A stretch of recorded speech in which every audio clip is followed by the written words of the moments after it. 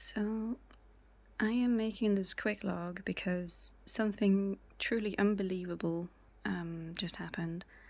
A few months ago, I buried Slugger, my Limax Maximus that died due to an oral prolapse.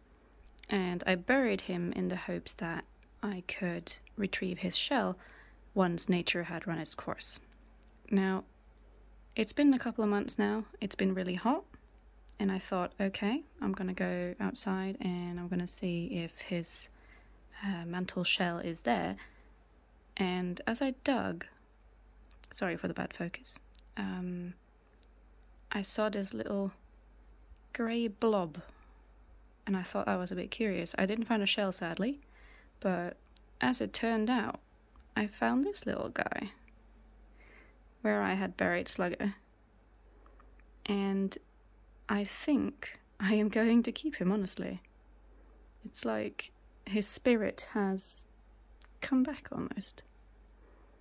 Now, I'm a very scientific person when it comes to snails generally, but Slugger was very dear to me.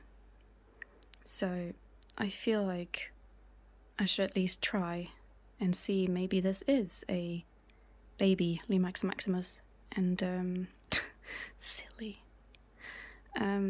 See how he does. And I think I'm gonna name him Slugger the Second for that reason. So yeah, this is just a very, very short vlog to document this and just say it while I remember, because it feels a bit unreal to find a slug where I buried my deceased slug.